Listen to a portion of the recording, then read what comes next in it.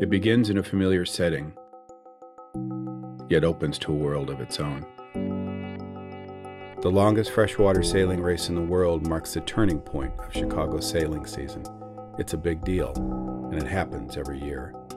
More than 300 sailboats, nearly 3,000 sailors, compete in this world-class event. The race has grown and evolved, but is essentially the same race as the first one.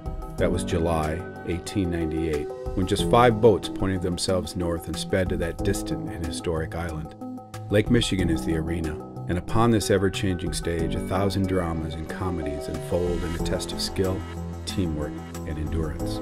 The competition is fierce, yet beyond the flags and trophies, the rum drinks and lawn parties, the Mack race's defining characteristic is relationships and reunion. It's about the oldest buddies, the newest best friends. The experience itself, to be offshore where wind meets water, can deepen your soul. Which is why the race is about stories and memories.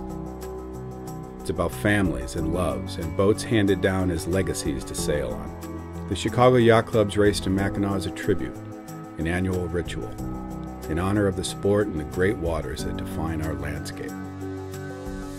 Consider this your invitation.